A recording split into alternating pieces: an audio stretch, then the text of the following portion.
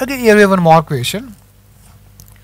If vectors A and B are perpendicular, then find vector V in terms of vectors A and B satisfying equations. We have here three equations. V dot A is equal to 0, V dot B is equal to 1, and V dot A cross B is equal to 1. हमें vector V निकालना है A and B के terms में जो इन तीन equations को satisfy करता हो. क्या करेंगे? We can express any vector in the space as a linear combination of three non-coplanar vectors. हम किसी भी वेक्टर को स्पेस में एक्सप्रेस करना चाहते हैं तो उसके लिए हमें तीन non-coplanar vectors चाहिए. Now do we have here three non-coplanar vectors? We have vectors A and B. A and B are perpendicular, okay, non-collinear vectors. These vectors will define a plane. एक प्लेन बनाएंगे. Then how can we get third vector? Third vector कहाँ से आएगा? So that we can create a space. Third vector will be A cross B. है ना?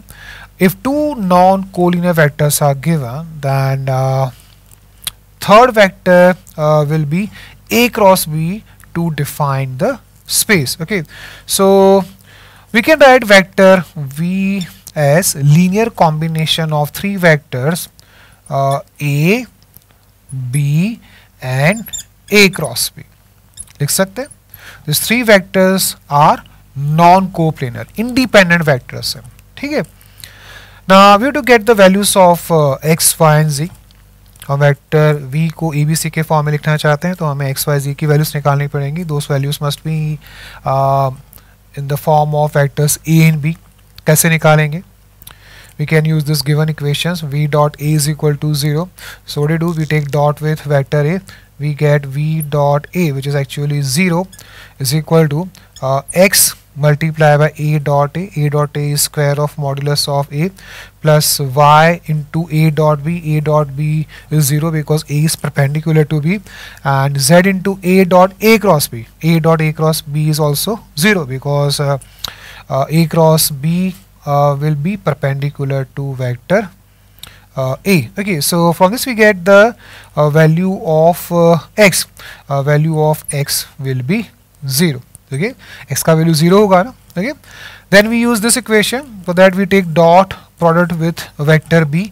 हम b के साथ dot product लेंगे. We get v dot b which is actually 1. This is equal to 0 because a dot b is 0. A is perpendicular to b, okay, plus y into square of modulus of b plus 0. A cross b dot b will be 0. Okay, so from this we get the value of y. Y will be 1 over square of modulus of b. Okay, x मिल गया, y मिल गया. To get the value of z we can use this equation. For that we take dot product with a cross b. अब a cross b के साथ dot लेंगे तो हमें मिलेगा we get v dot a cross b, which is actually 1. This is equal to x into a dot a cross b. A dot a cross b is 0 because two vectors are same. Okay, so we have here 0 plus 0. B dot a cross b is also 0, and here we will have z into square of modulus of a cross b. A cross b dot a cross b will be square of modulus of a cross b, and from this we get the value of z. Z will be 1 over square of modulus of a cross b. Okay, now we put the values of x, y, z here. We get vector v is equal to, हमें vector v मिलेगा 1 over square of modulus of b into b plus 1 over square of modulus of a cross b into vector a cross b. Okay, so we have vector v in terms of vectors b, a and b.